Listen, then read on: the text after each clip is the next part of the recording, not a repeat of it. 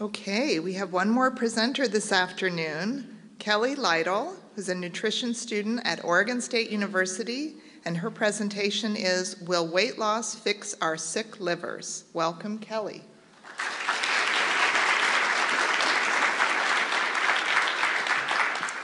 Planned my outfit very carefully today. The story of our livers is one of an amazing and vital organ that performs a phenomenal amount of work for us daily. I could be biased, it is my favorite organ.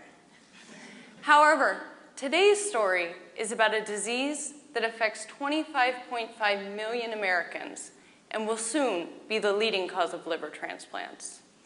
Now, I think most of us here in this room today can appreciate that we as a Western society are in the throes of an obesity epidemic, and it has profound physical consequences on how our livers function.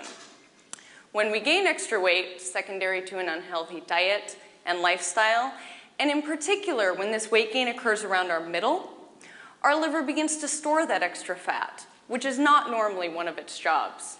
This leads to a cascade of inflammation and other damaging events until finally parts of our liver actually begin to die off and are replaced with scar tissue, leaving less healthy tissue to do the necessary work.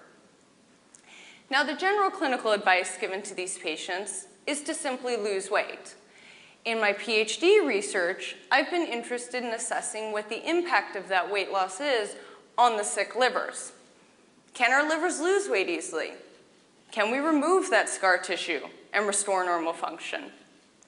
I've studied this question by using mice that are bred to respond to a Western diet the same way humans do. So I feed them a diet high in saturated fats and simple sugars, or essentially a fast food diet, and they get quite obese with very sick livers. I then put these mice back on a healthy diet. They quickly begin to lose that extra fat, returning to a normal, healthy body weight. Perfect, exactly what we want. However, despite dramatic weight loss, their livers don't return to a normal size, nor function, and importantly, that scar tissue still remains. Similar to how we could all have scars on our knees and elbows from falling when learning to ride a bicycle decades ago, these liver scars appear to be persistent. This result has broad implications.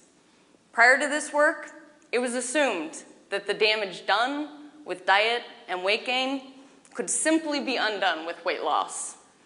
Now we know that we not only need to help these people lose weight, but be able to design medicines of the future that target these scars and mechanisms for removing them. Thank you.